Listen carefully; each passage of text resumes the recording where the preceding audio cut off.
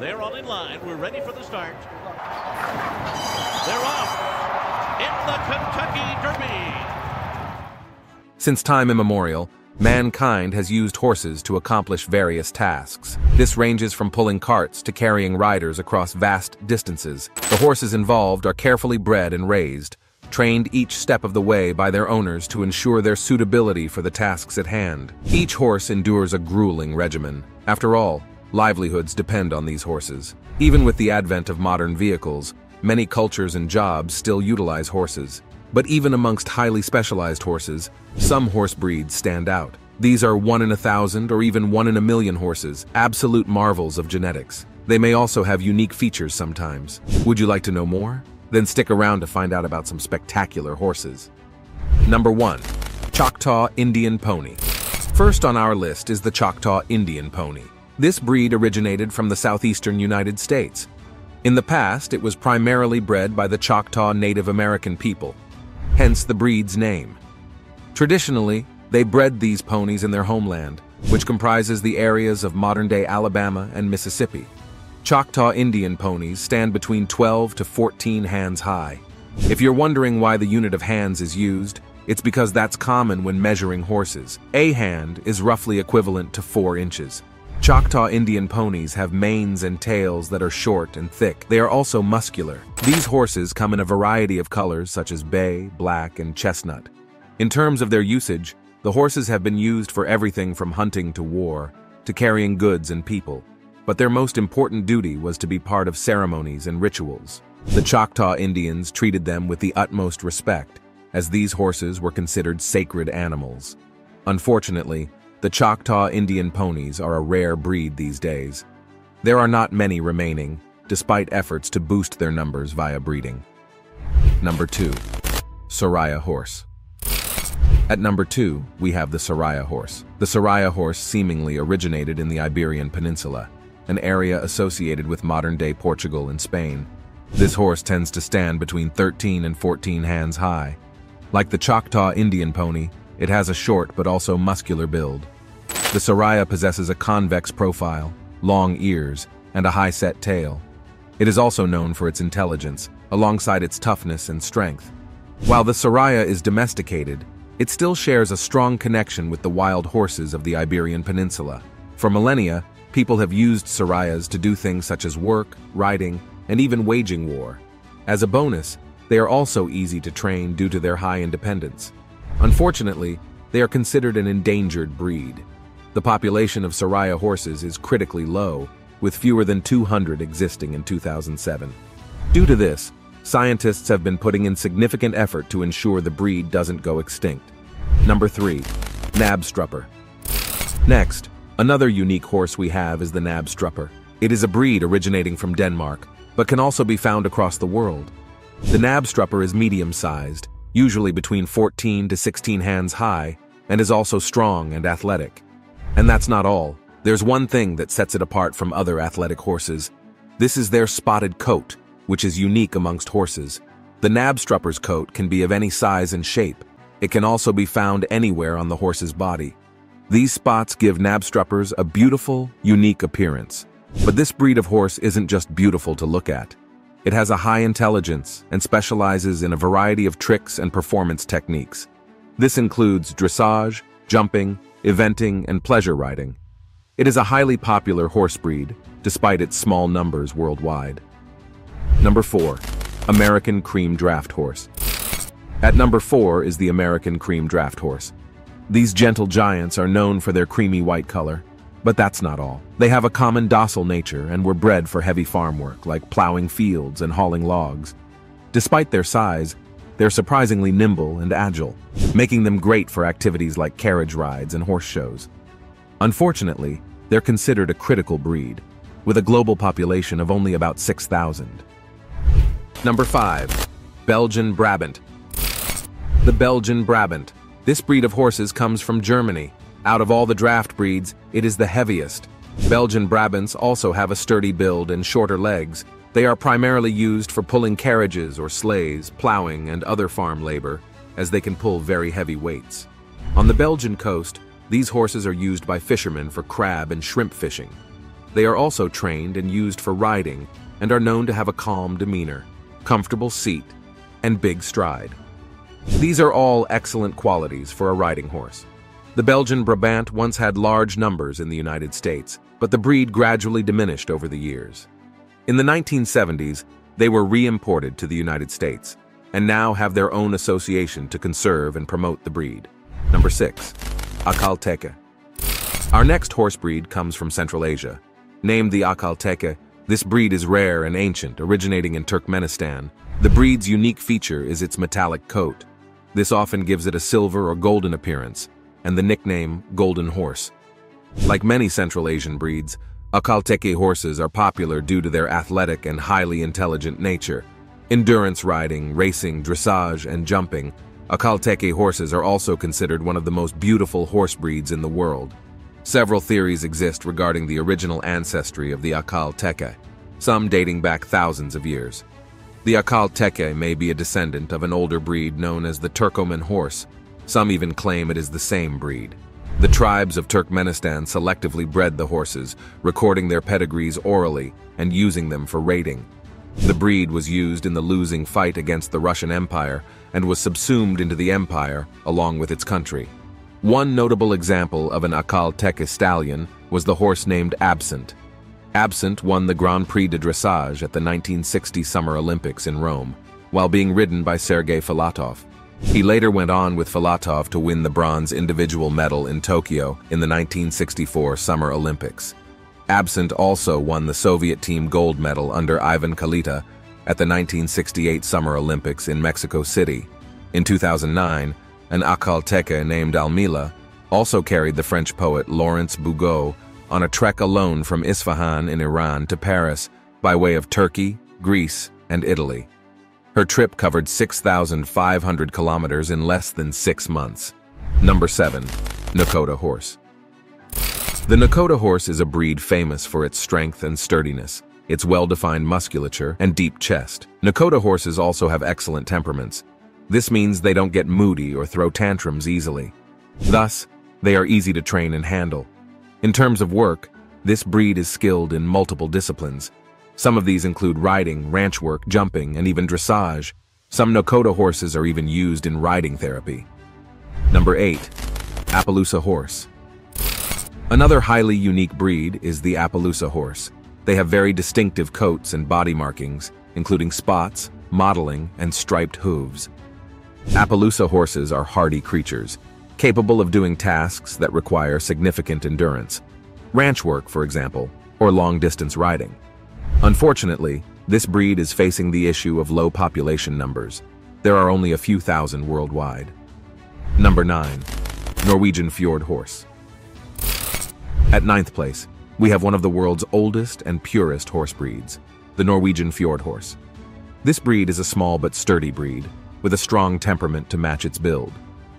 Norway has had horses since the last ice age, which persisted from 12,800 years ago to about 11,550 years ago. The fjord horse's ancestors may have migrated there during this period, but the breed of horse was only domesticated more recently, around 4,000 years ago. The Vikings used these horses as war mounts, and also farm animals. Even as late as World War II, they were useful for work in mountainous terrain. This is due to the breed's build and thick coat, allowing it to handle Norway's harsh winters. Because of this, the fjord horse excels in heavy work, such as plowing fields or hauling wood. At the same time, it is still agile and sure-footed enough to traverse mountainous terrain.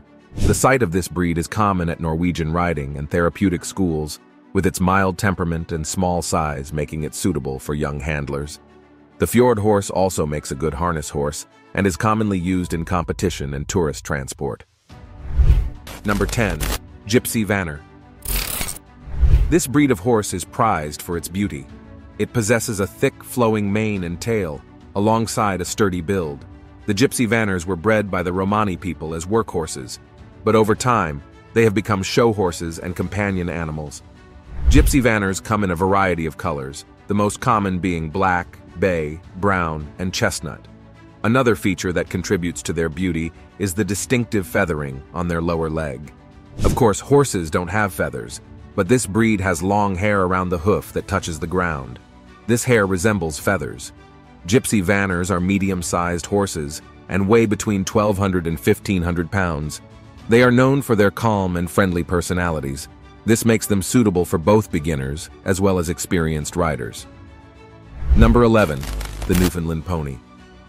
This is a small horse breed, hailing from Newfoundland, Canada. Since the breed originates on an island, these horses are known for their hardiness, strength, and agility. That makes them perfect for work in rugged terrain. They are also smart and easy to train. Newfoundland ponies love solving puzzles and learning new tricks. This makes them very adaptable horses. And most important of all, the Newfoundland pony has no known genetic defects. Many horse breeds have them due to selective breeding, but this breed is one of the few that does not. Number 12, Altai horse. Next, we have the Altai horse. It is a breed native to the harsh climate of the Caucasus Mountains. The Altai horse may be one of the oldest breeds in the world. Living in this region for centuries or even millennia, these horses have developed a strong and compact build and a thick and shaggy coat. It is a rather short horse, at only around 14 hands high. Like many other workhorses, the Altai horses find themselves mostly used for transportation, hunting, and herding. Despite their small size, Altai horses are incredibly strong and can carry heavy loads. They are also known for their intelligence, trainability, and affectionate nature, and have been trained for a wide range of disciplines, such as endurance riding, jumping, and eventing. Unfortunately, the breed is a rarity these days. The Livestock Conservancy Organization lists its numbers as critically low, and efforts are being made to conserve and promote the breed. Number 13, Suffolk Punch. Now, we have another horse known for its size and strength. The Suffolk Punch, also known as the Suffolk horse or Suffolk sorrel, stands very tall, between 16 and 18 hands at the shoulder, and can weigh up to 2,200 pounds. Its head is also large, supported by a muscular neck. And yet, despite its imposing appearance, the Suffolk Punch is a docile, easygoing breed. It was traditionally used for farming these days. The breed is rare despite its historical importance. The usage of machines and automation in farming is rendering it obsolete. Still, efforts are being made to conserve it. Number 14, Dale's Pony. Number 14 on this list is the Dale's Pony. As the name implies, this breed of horse comes from the Dales in northern England. A hardy, versatile horse, the Dale's Pony is well recognized for its strength, stamina, and sure-footedness. In the past, this made them perfect for working in the rugged hills and moors of their native region. They are rather short horses and have thick, weather-resistant coats. Like the Gypsy Vanner, the Dale's Pony also has feathering on its legs. Aside from the usual work like plowing, pack carrying, and carting, Dale's ponies have even been used in coal mines. They are known for their calm and docile temperament, making them great for children and beginners, and they are also known for their intelligence and trainability, which makes them easy to handle and work with. Number 15, Camarillo White Horse. Next is a very new breed of rare horse, which came into being only 100 years ago. The Camarillo White Horse is known for its pure white color. The breed was first created in 1921 by Adolfo Camarillo, a Californian native. He purchased a 9-year-old stallion named Sultan at the California State Fair in Sacramento. Camarillo described Sultan as a stallion of a dream. After purchasing Sultan, Camarillo and his horse went on to win many championships throughout California. Sultan later became the sire for a new breed of horses named after his master, Camarillo. From the 1930s onwards, Camarillo white horses became famous all along the California coast for their performances at various events. They were well known as regular participants in the Tournament of Roses parade. They even attended the parade to open the San Francisco-Oakland Bay Bridge. Sultan was owned and bred by the Camarillo family until the death of Adolfo Camarillo's daughter Carmen in 1987. As of today, the Camarillo White Horse breed remains the official horse of the city of Camarillo. The breed still shows up at parades. Many notable figures have also ridden these horses. This includes former U.S. President Ronald Reagan, 1946 Nobel Peace Prize recipient John Mott, movie star Leo Carrillo, and Stephen Ford, the son of former President Gerald Ford. Number 16, Marwari. Next, the Marwari horse. A rare breed of horse from the Marwar region of Rajasthan, it is a horse breed that finds its origins in the 12th century. The Rathoris, traditional rulers of the Marwar region, were the first to breed the Marwari. Despite their limited technology, they were able to enforce a strict breeding regimen that promoted purity and hardiness. This led to the creation of a very sturdy lineage. Used throughout history as a cavalry horse by the people of the Marwar region, the Marwari was noted for its loyalty and bravery in battle. It is related to the Kathiawari breed of the Kathiawar Peninsula of Gujarat. Both breeds share an unusual trait. They have inward curving ears, which resemble an arch of sorts. Fitting for a warhorse breed, the Marwari is a hardy riding horse that has high endurance. Unfortunately, in the 20th century, the breed deteriorated significantly. Poor management practices in the 1930s resulted in the dilution of the gene pool. This led to a reduction of the breeding stock and the risk of Marwari horses dying out. Because of this, the export of Marwari horses was also banned for decades. The ban was lifted beginning in 2000. Since 2008, visas allowing temporary travel of Marwari horses outside India have been available in small numbers. Today, India's horse breeders have worked hard to help the Marwari regain some of its popularity. In the present day, the Marwari is used for light draft and agricultural work, as well as riding and packing. An Indian society was formed in 1995 to protect the Marwari horse. Though they are still rare, they are becoming more popular outside of India due to their unique looks. Still, despite the breed's resurgence, its gene pool remains at risk. Many Marwari horses are often crossed with thoroughbreds to produce a larger horse with more versatility. Number 17. Gallicheno. At number 17, we have a horse breed originating from Mexico, the Gallicheno. Gallichenos are descendants of horses brought from Spain by Hernán Cortés and other conquistadors during the 16th century. Many of these horses escaped or were released. They then formed feral bands in the interior of Mexico, which were captured by local inhabitants. The Gallichenos were also often used by Spanish missionaries to the American West. There, they contributed to the lineage of the American Indian horse. Historically, Gallichenos were used for ranch work. They still are in various parts of Texas. Their endurance and stamina make them excellent trail horses for children and adults. Although small in stature, they are generally considered a horse, rather than a pony. Gallichenos are always solid-colored. In Mexico, they are an all-around horse, used for riding, packing, and light draft. In the United States, they are often used as mounts for younger competitors, although they are also found competing in Western events. The agility of the Gallichenos also makes them perfect for competitions, and they excel in barrel racing. This breed of horse is also intelligent and can be trained to navigate obstacle courses well. They carry themselves well and are excellent horses in the dressage arena. The current market for Gallichenos is limited, however. Due to their small size, many believe they are unsuited for adult riders. But older riders are discovering that it is easier to mount a smaller horse that is fully capable of carrying an adult.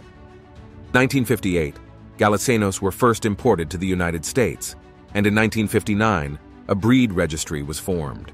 Many of the horses are also registered with the American Indian Horse Registry. Number 18. Frederiksborger. The Frederiksborg horse is the oldest horse breed in Denmark, dating back to the horses of the royal stud at Frederiksborg. In the 18th century, this horse was one of the most famous breeds in the world. Many regarded it highly for its reliability, seeing it as an elegant school horse. It was also used as a carriage horse and a military charger. Horse breeders also used it to improve other breeds. Throughout the 17th, 18th, and 19th centuries, Frederiksborger horses were interbred with different breeds. This was commonly done to bolster their genetics. It also served to improve certain weaknesses like muscularity and stamina. These breeding programs were aimed at producing a riding horse with a beautiful and supple figure. There were also efforts to produce a larger type of horse for pulling the royal carriages.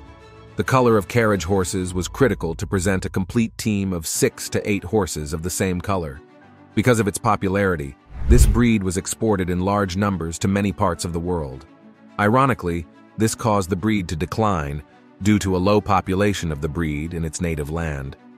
As the decline set in, The original stud farm was closed in 1839, but fortunately, private breeders have kept a small number of pure individuals over the years. The remaining horses are prized for their looks, as well as their high performance in competitions. Fredericksborger horses often perform best in harness and can compete up to the international levels of combined horse driving. They are also suitable horses for amateurs, as they are not selected for sensitivity. Some individuals are successful in competitive dressage and show jumping as well. Number 19. The banker horse. Next, we have the banker horse. The banker horse isn't a horse that counts money. No, it's a breed of semi-feral or feral horses living on barrier islands in North Carolina's Outer Banks. Small, hardy, and bearing a docile temperament, this breed is genetically related to the Carolina Marsh-Teke of South Carolina and Florida Cracker horse breeds. This lineage can be traced back to colonial Spanish and Iberian horses, like the Galicinos. The current population of wild banker horses is estimated to be about 400. Bankers are not indigenous to the islands. They often trample plants and ground-nesting animals, but authorities have chosen to allow them to remain. This is due to their historical significance. Adopted bankers are often used for pleasure riding and pulling carts. As they have a calm disposition, they are used as children's mounts. The breed has also been used in several mounted patrols. Before 1915, the United States Life-Saving Service used banker horses for beach watches and rescues. In addition to carrying park rangers on patrols, the horses hauled equipment to and from shipwreck sites. The Coast Guard also used them for patrols during World War II. In the 1980s, bankers were used for beach duty at Cape Hatteras National Seashore. Number 20. The Exmoor Pony. This is a British breed of pony. It is one of the mountain and moorland pony breeds native to the British Isles. Thus, the breed falls within the larger Celtic group of European ponies. Exmoor ponies are one of the oldest and purest British pony breeds. They have barely mixed with other breeds at all for all the millennia they've existed. With a stocky, powerful build, the Exmoor pony is strong for its height. It is also notable for its hardiness and endurance. Aside from work, people use Exmoor ponies for a variety of leisure activities. This includes showing, long-distance riding, cart pulling, and agility. In 2003, an Exmoor named Stowbrook Jenny Wren was the first of its breed to win the NPS Bailey's Horse Feeds Ridden Mountain and Moorland Championship at the Olympia Christmas Show. Exmoor ponies also won both divisions at the International Horse Agility Championships in 2011. They also took a third title at the 2012 championships. These are just a few amongst many unique horse breeds, most of which have their own skill sets. While horses may seem less relevant nowadays, they remain useful in their own way, and perhaps we'll find more uses for them. As time continues to pass, thanks for watching. Let us know what you thought in the comments down below, and don't forget to subscribe.